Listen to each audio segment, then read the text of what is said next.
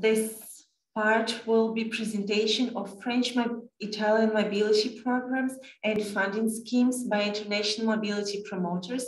And we will also discuss discuss researchers' mobility during the pandemic. So I'm very pleased to welcome our speakers, François PRADAL, our head of research department from Campus France. With him, we will have Eleonora FOSSILE, PhD candidate, laureate of the MOPGA program. We'll introduce this program and her experience. We also have Serena CHEREN from Agency for the Promotion of European Research, and Dr. Giovanna DEBERNARDI. She's a judge at the court of Termini Imerese in Palermo. So I thank you for being with us today and for sharing precious information and insights and your experience with participants who have here, for now I noted Italy, France, Belgium, Canada. So thank you all participants for connecting.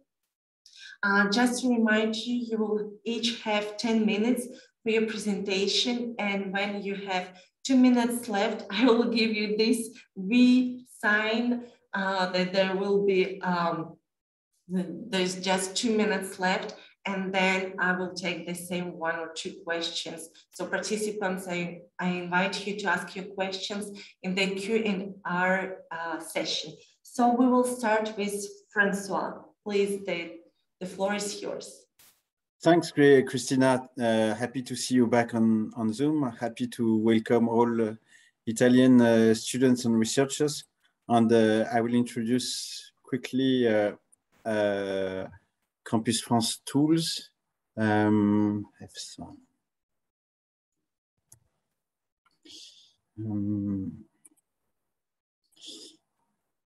to have a big screen. Just a minute to see my screen. Yes, that's it.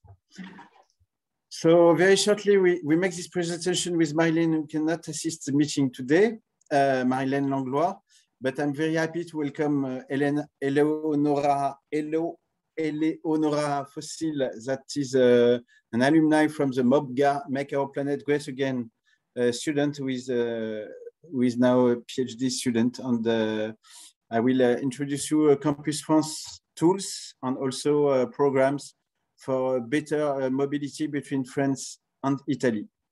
Mainly Campus France is a French agency for higher education to welcome foreign students, international students in France to make our education and to our universities and grandes écoles.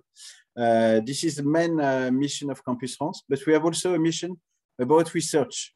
And that's the point that we will focus more today about the programs that we are making for PhD students and researchers. For PhD students, we should know that France has a very internationalized doctorate, PhD, with 41% of the students who are coming from abroad. And the second most important students in France are Italian students after Chinese. So this is a main point of focus, and we are very pleased to welcome the strong and fruitful cooperation between France and Italy for European research. On our website, I don't know if we can see it on the screens. If I share my screens, it's okay for you. We have Campus Bourse. You can choose the English language here with some type of grant. By instance, you want to research in France. Your level is a PhD. Your subject area is arts, culture, design, and fashion. And you can go to choose your nationality here. Italy. To see just your presentation. And to see all the grants funded. By instance, there is a high-level scientific mobility grants, The background fellowship program can be open for Italian students. And you have many opportunities, doctorate sandwich program with CAPES to be teacher in France, and other possibilities that are shared by our system, just to see all the possibility of grants for PhD students from Italy in different systems, because you can change, of course, the possibility of your subject. The second tools we have is a doctorate schools directory that makes a mention of different subjects that are coming every day. So we want to centralize, and we have a big partnership with l'Association Bernard Grégory on this program, just to have all the publication of calls on projects of PhD to be in one system. By instance, you have the most recent one. The last one was published yesterday. But if you want to study, you are interested by study PhD on evolution of the nuclear structure in exotic nuclei, you just click here, and you will have the publication on the details to apply. The deadline is for the 4th of January, and you will have all the details of the laboratory that can host you to have a grant and to study on this PhD. This is one of our programs. The program that will speak better with Eleonora is MOPGA, Make Our Planet Great Again. It was at the beginning how to help for climate and climate change and sustainable science development. This program started in 2017, is focused for master and PhD students. Also, we just finished a call for postdoc students and advanced researchers. The topics are mainly about climate change, sustainability sciences, energy transition, societal challenge, and environmental issues. We have since 2017 8 calls for master, for PhD, for postdoc, and short stay students also, and 8 Italian students and 2 Italian candidates for MOPGA 4 of 17 were selected for the last calls. The new calls will come in 2021-2022 for post PhD students, and it's entirely financed by the French government. We have also another program, FL, like the FL Tower, with mainly for PhD students and master students with 12 months mobility, sometimes 2 years, sometimes 3 years for PhD students, and with a monthly allowance of 1,700 €. And the next submission online application was on September 27 for a deadline in January 7. So you are still on for this program. Publication of results will be in April, and you can get more information on our page. But Christina told me that we will share this presentation with all the participants. So I will not. Yeah, sure. All this information will be available in program. We were talking with Grenoble University and the French-Italian University about PHC, le programme Ubercurien Galilée. It's the main program that my service is dealing with. The idea is to facilitate the mobility of researchers with 2 objectives: developing scientific and technological exchange between France and Italy, and promoting new scientific collaborations on new projects between PhD students and post-PhD students, young researchers mainly.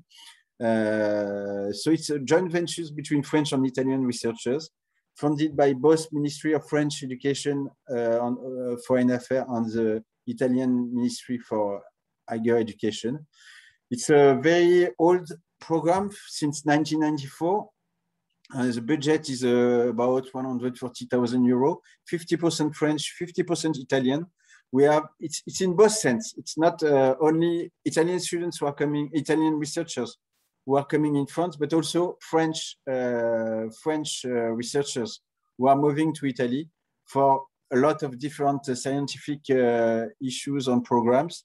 And usually the mobility is less than 3 months, but it helps laboratory to have publication, joint actions on research in all kinds of fields, from human sciences to art sciences.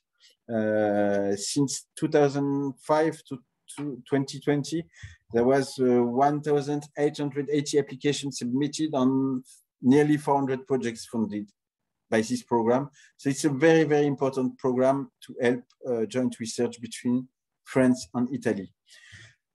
For all students who have been in France, they can share also a lot of publication on the offers by our portal France Alumni.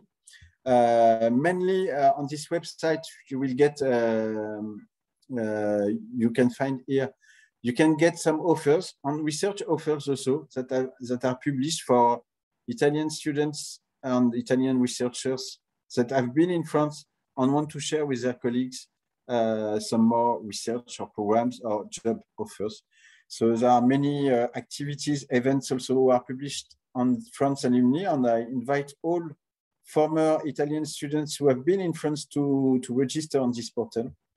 But just to get the floor, I will share that with for a 2-minute speech with Eleonora, that they can share her experience to have been a MOPGA alumni. And Eleonora, what can you tell about your experience on this program? What was the difficulties also you had when you came to France? And if you have to do it again, what will be the advice for some other Italian students to share this program on mainly on climate change? Thanks, Eleonora. Thank you for introducing me. Good afternoon to everyone. We cannot hear you. If you can put your mic. Yeah, I deactivate. Is it right? Do you hear me? Yeah, we can hear you. Okay. First of all, thank you. No, I think the sound doesn't work still. We can hear Eleonora. We can hear Eleonora. Is it okay like that? Yeah, they say that they hear me, so I think we can please hear. Go ahead. Okay. Good afternoon to everyone. As François said, I am Eleonora FOSSILE. I am a marine biologist, and now I'm a PhD student in marine geosciences at the University of Angers. I'm really pleased to be here today at this virtual meeting, so thanks for inviting me. I got the Make Our Planet Great Again scholarship in 2018, and I've started to live in France since. I remember that before knowing about the MOPGA scholarship, I refused one scholarship in my home country because I deeply desired to go abroad. And I took this risk because I thought that doing a PhD abroad could have given a plus value to it. And when you start to live in another country, you dive into the different culture with a different language. And even though sometimes could be hard because you feel lost, at the end you will understand that you have learned much more and that the face difficulties in your daily life were all worth it. At the end, I got the scholarship and I started my PhD in one of the best laboratories around the world in my research area, here in Angers. As I said, at the beginning it could be difficult, and it was. All the administrative documents were written in French, and most of the people spoke to me in French, even though I asked them in English. The language could be a barrier if you're not willing to learn French. But in my case, I really enjoyed learning this language, and now I can say that I'm pretty good at it. When I moved to Angers, it was also hard to find an accommodation because here there are too many demands compared to the availability. But luckily, with the support of all my colleagues, I was able to find a nice place after a few weeks. I can say that I immediately felt at home. I found amazing colleagues that are also good friends, and without them, all this experience would have been different. I am lucky to have the opportunity to work in one of the best laboratories in my research field. In fact, when I started my PhD at LPG-BIAF, Laboratoire de Planetologie et Géodynamique Bioindicateurs Actuels et Fossiles, I immediately felt in the right place. Everyone was nice and welcoming. They included me immediately as a part of the team. And in this lab, there's no gap between professors and PhD students. We are all researchers and we can learn from each other. I had always all the economic support I needed for my research. I was able to attend international and national conferences. I traveled abroad for my PhD. I went to the Arctic, for example, for my PhD research. I participated to oceanographic cruises and more and more. France is not much different from Italy. The healthcare system is one of the best in the entire world. All facilities are well organized, and not less important, food is quite good, and for an Italian, this is essential. I have learned that the French government help a lot the residents. The university, for example, is almost free. Everyone can study. There are, at least it appears to me, no economic barriers. In some cases, you can get allowances. This country has many other positive qualities and principles, such as equality, but my speech would become too much longer if I include all of them. Thank you, Eleonora. You already did a great speech. Thank you very much for your sharing it, for being here with us. François, can you hear us? Yes. Okay, there's a question for you and also for are the opportunities that you presented exclusive to Italians and French nationals, or people who have come from French or Italian university could also apply? No, it's open for other nationalities, I think. But it's not a question of nationality, it's more the question of the university of origin you are coming from. So if you are European, there is absolutely no problem. And from other nationalities, we have also facilities. So just send me an email. I will write my email on the chat, and I can answer you directly. I just like to add that you know, there is really a strong relation between France and Italy. I think Jean Cocteau used to say that Italian people are French people with good mood. I don't know, maybe French people are Italian people are yes, the good mood or the bad mood of the French people, but we have so much to exchange. And even in researchers, we see that with Eleonora talks, that it's really fruitful for us to be closer and closer. Yeah. Thank you very much, François. Now let's move to Serena CHEREN. Serena, maybe I have just a very quick question. It is not the place, but I knew that Campus France did a great job, a wonderful job during the pandemic. I attended a webinar last year and with Campus France. So just a very, very quick question. Is there something on your website about what you did during the pandemic? Yes, you can find some information in French and in English, not yet in Italian, but you know, mainly to sum up, you know, very quickly, the action of Campus France was to say, even if there is a pandemic, we want to welcome international students and we don't want to stop the borders. So the schools were open, secondary schools, and universities were open online mainly. So it was not easy for students, but we don't want any students will lose 1 year or 2 years because of the pandemic. So we had very willing action to welcome all the students during this pandemic, and this is the point. So we have lost a lot. We have lost a lot of Asian and American students, but students are coming from Europe, and North Africa, and South Sahara Africa. You know, we're still there. It was not easy for them for housing and to meet people because of the pandemic. But they could study and they could succeed, and they haven't lost a year of study. So this is the main point that we said. We want to let borders open. And you know, even if borders were closed, there was an exception done for students from all the world. So they have the priority to travel for all, no tourists, no one, but the students are our first priority. Okay, wonderful. Thank you for this additional information. So now, I invite Serena CHEREN to introduce also information. Please, Serena. Okay. I'm going to share my screen.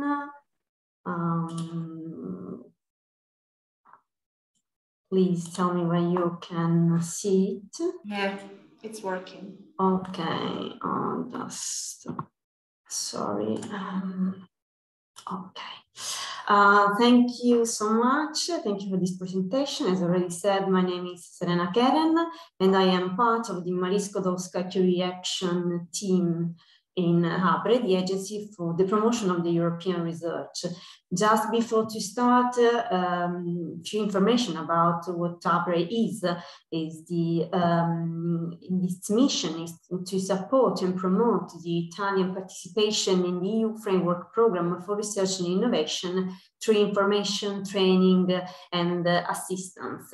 It is a no-profit association with more than 150 associated members. Today we will talk about the postdoctoral fellowship schemes within the Marie-Skłodowska-Curie actions in the Horizon Europe program, the Research and Innovation program of the European Commission. First of all, a quick overview about where we can find the Marie-Skłodowska-Curie within the Horizon Europe program. As for the previous one, for Horizon 2020, also with Horizon Europe that started this year, we found them under the first pillar on the excellent science. It is the Union Reference Program for Doctoral Education and Postdoctoral Training since 1997. And the main objective of the Postdoctoral Fellowship is to enhance the creative and innovative potential of the researchers holding a PhD that wish to acquire new skills through training, advanced training, international, intersectoral, and interdisciplinary mobility. Just few characteristics of the recruited research. They have to be postdoctoral researchers, so already in possession of a PhD. They have to respond to the mobility rule that we will see very soon, can be of any nationality, and must have a maximum of 8-year time equivalent experience in research. The mobility rule says that recruited research must not have resided or carried out their main activity on work, studies, and so on in the country of the beneficiary for what concerns the European Postdoctoral Fellowship, or the host organization for what concerns the outgoing phase of the Global Postdoctoral Fellowship for more than 12 months in the 36 months immediately before the call deadline. In order to make it easier, we will make an example targeting on the today's events.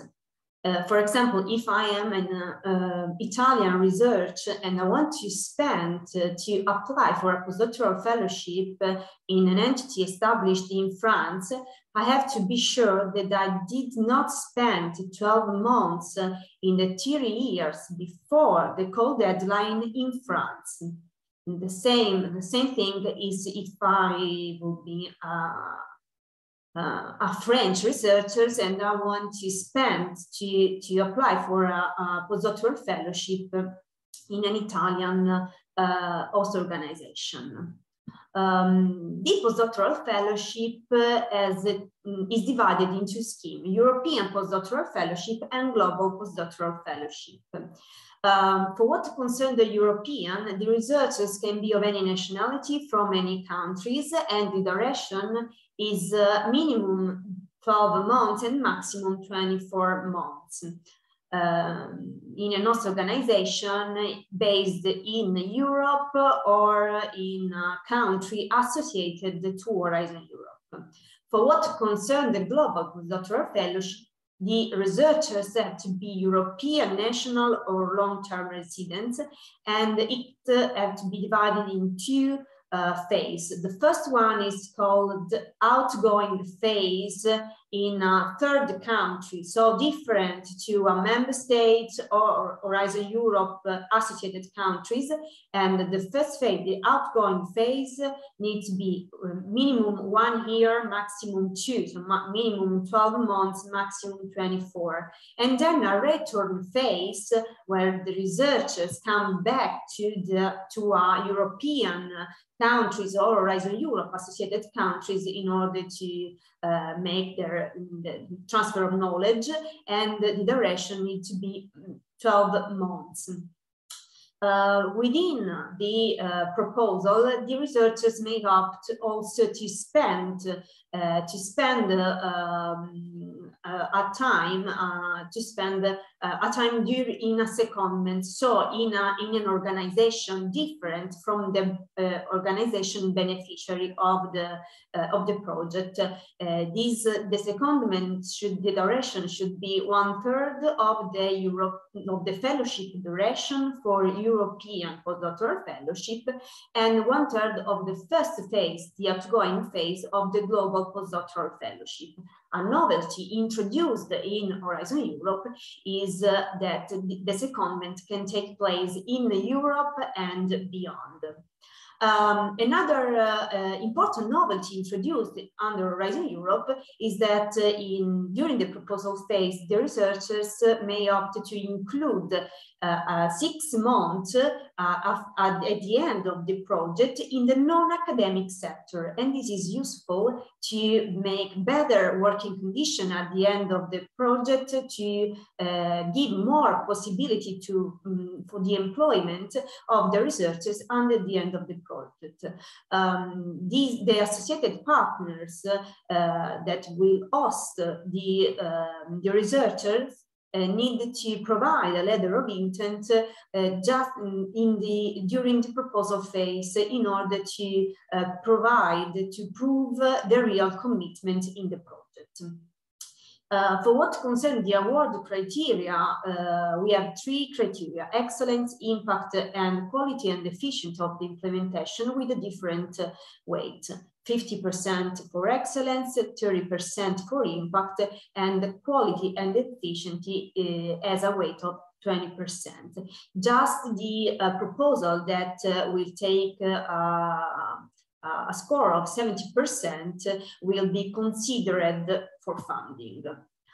These are the evaluation panels of which the researcher can apply, because the scientific argument is not defined by the topic, but is freely chosen by the participants among these 8 panels: chemistry, social science and humanity, economic science, and so on.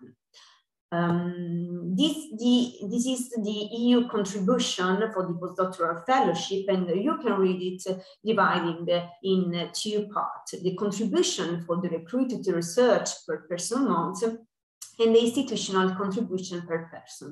So you have the living allowance, the mobility, family, if it's applicable, long-term allowance, special need allowance, if these are applicable, and then for the host organization, for the participating organization in the action, research, training, and networking, management, and indirect contribution. These are the opening deadline for this year. The deadline is already closed because closed this month, but for the course of the 2022, you have the opening on 30th of April and the deadline on 4th of September 2022. Now, in order to get near the close of this presentation, we will see the COVID-19 effects on the research mobility. And in the specific case, the general approach adopted by the European Commission that has been flexible and targeted case by case. because it has been flexible as possible, as in the limit of the grant agreement of the MSCA individual fellowship. That is the old name of the postdoctoral fellowship, because I remind you that the Horizon Europe started this year. So of course the effect has been on the last call of the previous Horizon 2020 call. The postponing of the reporting deadlines, the teleworking has been considered case by case, also the suspension, because it was according to the personal condition of each fellows and of the country of the host organization, but all the changes had to be agreed with the research executive agency before to proceed with the implementation. In the specific, in the case of the mobility, for what concerns an important effect is that if our researchers worked for an entity established in country A, but due to COVID-19, he or she worked physically in another country, in a country B, for the mobility rule, their researchers will not be eligible neither for country A, neither for country B. So it is important to choose a third countries. The impossibility to travel had been taking consideration the force majeure of the situation and the personal situation of the fellowship, and the assessment of each individual case involved the project officer, the host organization, and the legal advisor. Of course, if in case of suspension of a project, the secondment was not possible to take place. Here some useful link if you want to learn more about the Marie-Skłodowska-Curie actions, the work program, the guide for applicants, the proposal template and how to fill it, and also the specific frequently asked questions for postdoctoral fellowship, where you can find also other information on the mobility. You can find all the information on the funding and tender portals of the European Commission. Just to present at the end the team of which I am part. It's me, Angelo D'Agostino, and Marco Ferraro. Here you have all our email, the common email, and telephone number. Of course, we are, I don't know if there are just some questions, but we are available to give you information and clarify your doubts also after the end of this event. So thank you for your attention. And I give the floor to Lucia or Christina. Thank you very much, Serena, for your clear and very rich presentation of this Marie-Skłodowska-Curie actions. Just one question for you. So you presented the the deadlines for next year. Wonderful, thank you very much.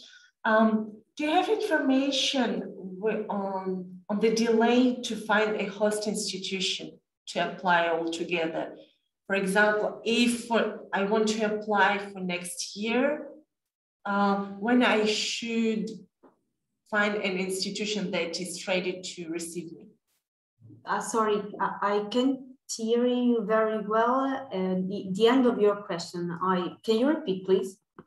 At what moment I should find a host institution to apply altogether? Well, if the intention is to apply for the next year, it is important to contact in time the host institution, so you can start at the moment of the researchers prefer to take contact with the institution just now, but not at the last moment, because this could be a negative answer maybe for the host organization, and the advice is as soon as possible maybe.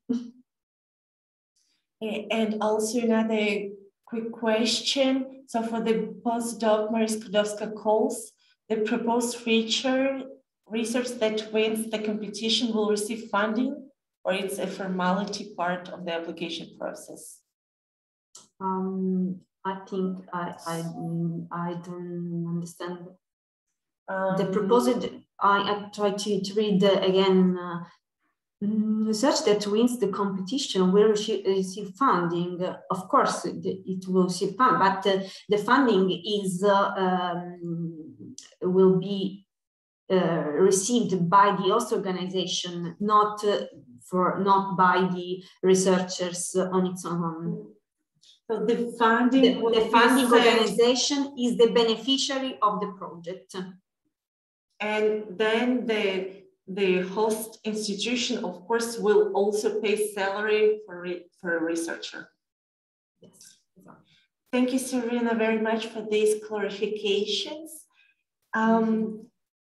Let's move to the last speaker, Giovanna DEBERNARDI, who is here with us and will introduce the relevance of a study period abroad with the context of a cotutelle program. Welcome, Giovanna. I'm happy to have you, and the floor is yours. Thank you very much. First of all, can you hear me? Yes. Okay, perfect. Well, thanks for inviting me at this event. I will briefly introduce my background in order to explain what I did, starting with my degree and going to now. So I took my degree in law at the University of Turin, and just after my law degree, I spent 1 year at the University of Nice in the south of France to take a double degree. I decided to go to France, and especially to Nice. Well, Nice because it was close to the border with Italy. And I decided to go to France because I am bilingual with French, because I studied for 13 years at the French School of Turin. So that's why when I chose to take a double degree, I chose France. So I stayed in Nice for 1 year, and at the same time, I decided to take a PhD in law, and especially in private international law, because that was a field that I studied while I was at the university, and that was the field in which I wrote my thesis for my law degree. So I started my PhD at the University of Turin, so with a scholarship given by the University of Turin. And since at the same time I was at the University of Nice, I thought about doing a thesis in joint program between Italy and France. I have to admit that at the beginning it wasn't so easy, because as the other PhD student said before, sometimes all the administrative practices that you have to take in order to start a program abroad are not always easy, because you have to speak with with one university, then at the same time you have to fill some papers at the other university. So everything sometimes was a bit difficult, but at the end, thanks to the help, especially to the University of Turin, because I have to say that I was very helped by the University of Turin in that. So at the end, I've started this joint program between the University of Turin and the University of Nice. And so I spent almost 3 years and a half between Turin and Nice in order to write my thesis that I wrote in French. That was very, well, I can say that was a wonderful experience, not only on the basis of what I'm doing today, but if I remember the period in France, I have very nice, Well, that was nice because I had the possibility to take part to all the activities organized by the University of Nice, in particular by the research center to which I took part. That was the Centre sur le droit et les procédures of the Faculty of Law at the University of Nice. I had the opportunity to take part to the l'Association des Doctorants, so the PhD Student Association of the University of Nice. I took part to the conferences organized by my research center, especially for PhD students. I had the possibility to publish in French thanks to my tutor at the University of Nice, and thanks in general to all the activities organized by the University of Nice. But at the same time, I also took part to the activities organized by the University of Turin. So in 3 years, thanks to this joint program, I could do all the other activities that are related to PhD, such as publishing, taking part to conferences, taking part to courses, also delivering some lessons to the students, both at the University of Nice and at the University of Turin. And at the end, when I had to present, to discuss my thesis in front of a commission, I presented my thesis in French, since it was a thesis written in French, in front of a commission that was composed both by Italian and French professors, coming both from France and Italy. Once I finished my PhD, what I decided to do? Well, first, I stayed at the university, which means that I tried to keep with the academic career. And to do that, it was very helpful for me to have a joint PhD. Why? Because thanks to my joint PhD, I got a contract at the University of Nice for 2 years as APRE, which stands for Attaché temporaire d'enseignement et de recherche, which is for all the people that study in France, a sort of, I wouldn't say professor, because it's not still a professor, but this is a contract that gives you the possibility to someone that has already got a PhD or is preparing a PhD to teach to students, to manage courses, so directly to deal with students. And so it's a good way to learn how to teach, because sometimes during the PhD, students they do their researches, they take part to conferences, they publish articles, or in general, they do some written activities, but they don't have the possibility to just to teach, so to deal with the students. And while I was in France, I had this opportunity, especially through the contract of APRE. And probably if I hadn't decided to do a joint PhD, I wouldn't have had the possibility to have this contract.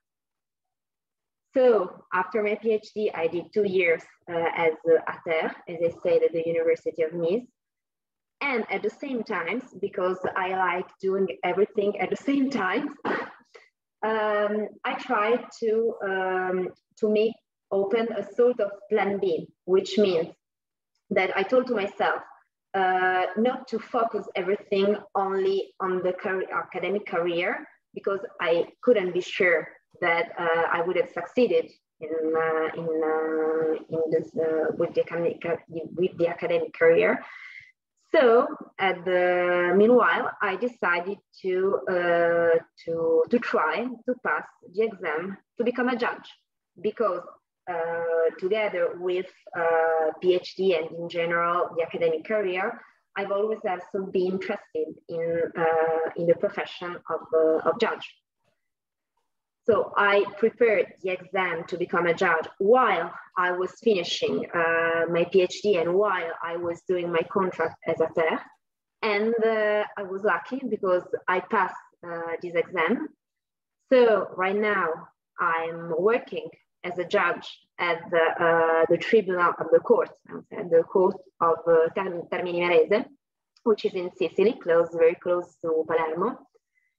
And even if right now I'm doing a work, so a job that could appear different to being a professor or working at the university, in the reality, there are a lot of common activities so that are similar to academic job and to be a judge.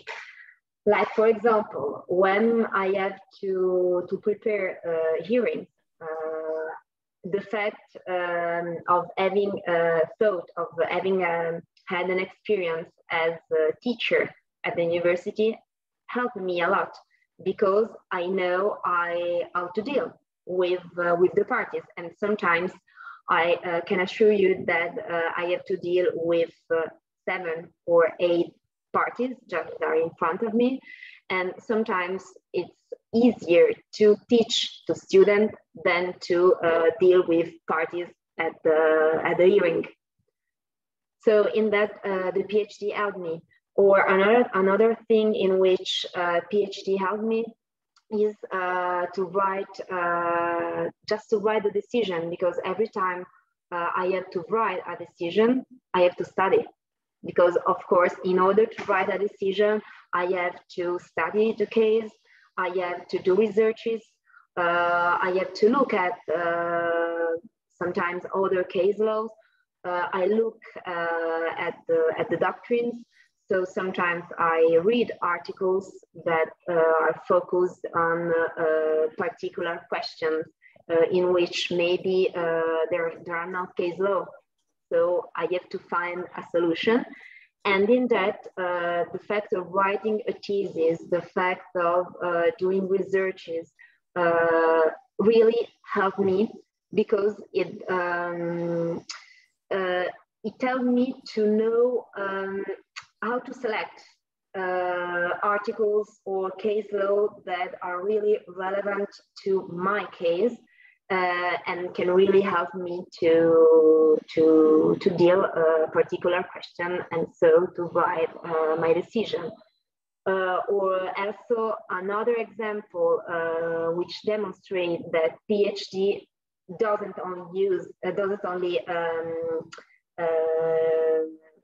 is not only useful when you work at the university, but can also be useful when you do other jobs, is the fact that last year, so when I started my position as a judge in this court, I took part to a research project organized by the European Judicial Training.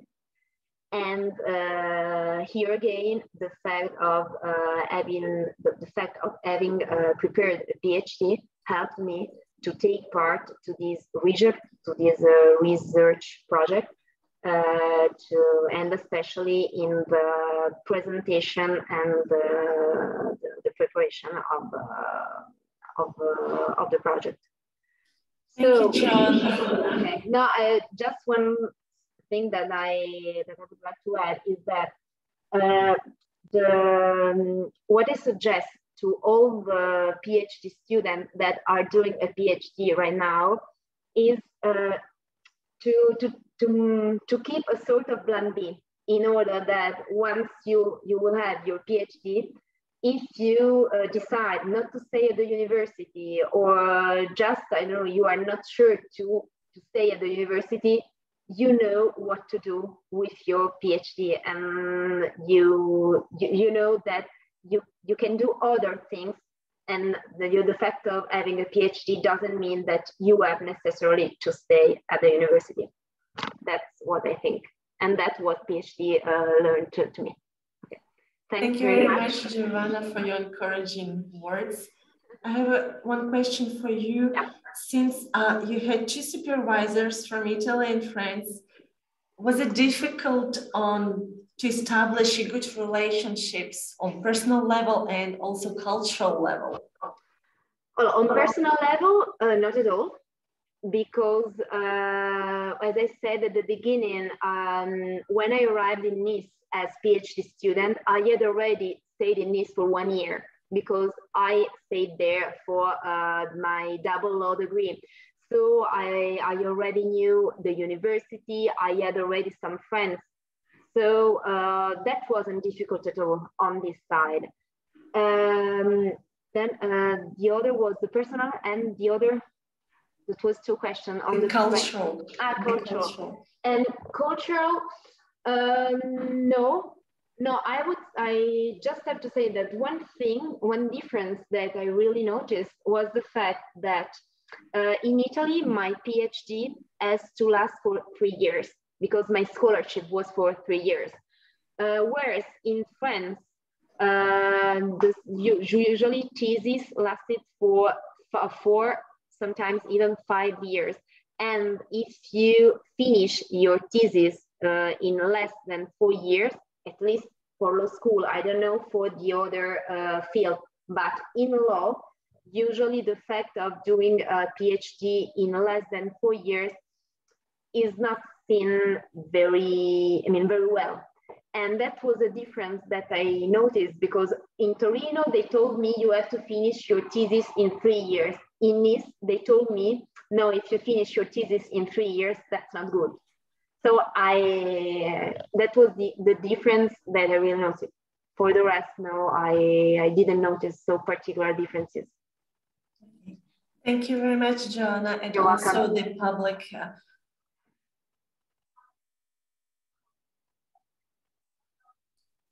For the public, also the audience is welcoming for your and thank you for all your different elements. Thank you all our speakers for this very rich and insightful information.